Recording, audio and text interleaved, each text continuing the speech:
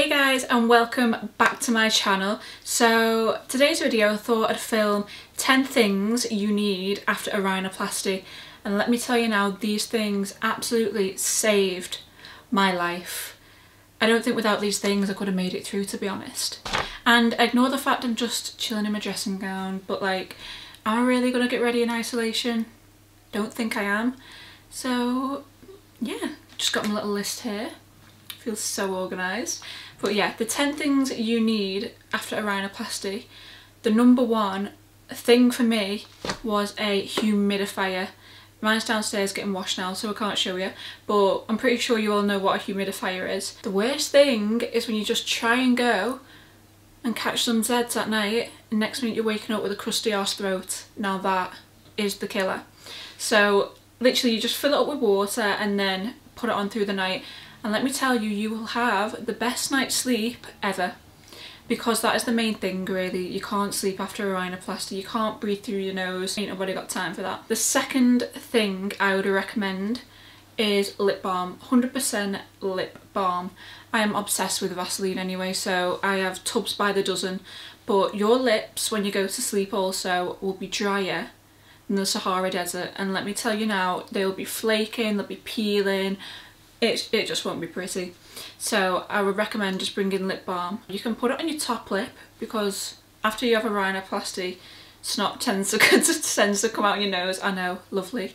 But yeah, and it helps just not make it all dry and crusty, and just, yeah, get some lip balm. Number 3, a neck pillow.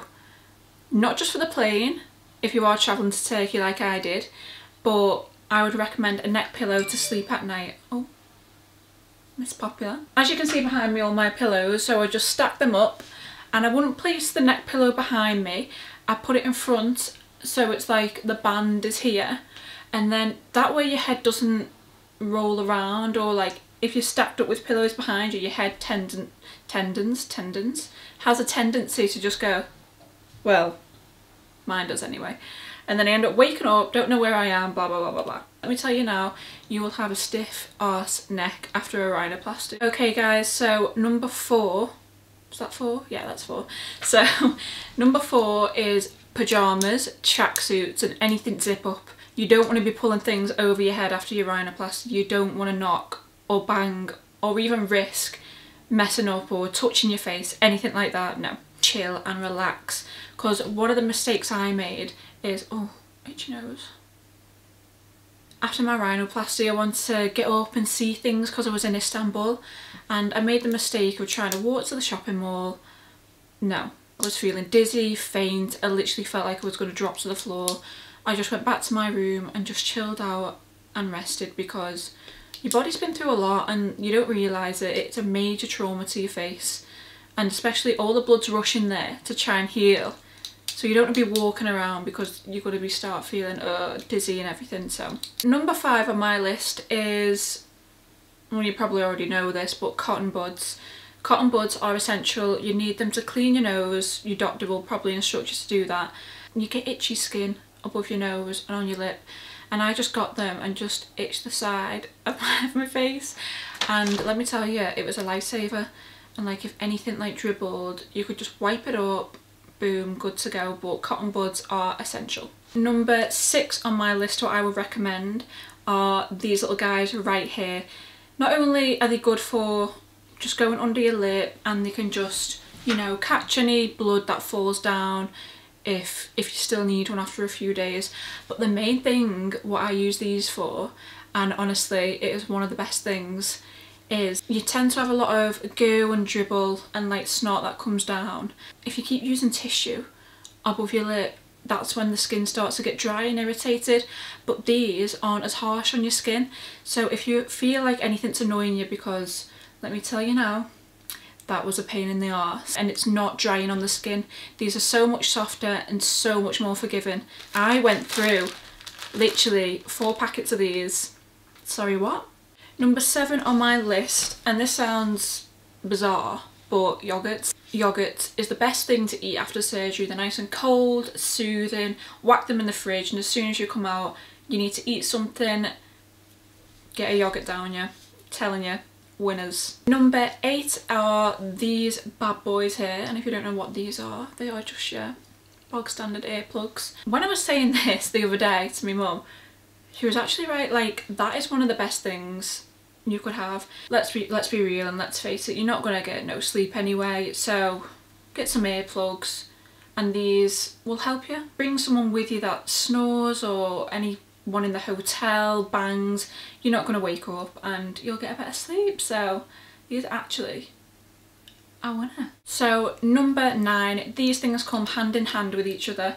So these are the bromelain tablets and also arnica cream. Mine's nearly, oh, spillage. Mine's nearly out at the moment, but my doctor gave me these, but I was going to buy them anyway. So obviously the arnica, your face is going to swell up like a fucking balloon, let's be realistic, and it hurts and it's tender and it stings.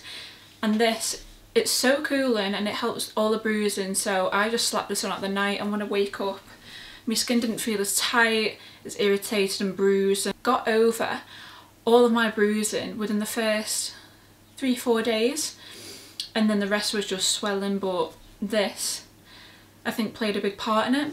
Also the bromelain does it internally, so that'll just help soothe the swelling of the nose and the face. They're really good to have. Number 10 on my list, guys, is ice packs. I made the stupid mistake of not buying ice packs and I really should have, and now I've learnt my lesson. I was asking room service, everyone, to bring bags of ice, and I had these big bags of ice in the sink all over my face after surgery, and they were leaking and dripping and it was just a hot mess. And I wish I would have bought some ice packs. So easy, so much easier. Could have just whacked them in the fridge, got them out, and the easiest place, please don't make my mistake and buy some ice packs if you're going to have a rhinoplasty, please. A lot of people were also asking, because I obviously flew to Turkey to get my rhinoplasty, a lot of people were asking the journey home, the flight, how was that, and did it affect your nose, and was it okay with the pain? Yeah, absolutely fine. No problems there. It just felt like a normal flight. Didn't feel like, you know, any pressure, any pain, nothing at all out of the ordinary.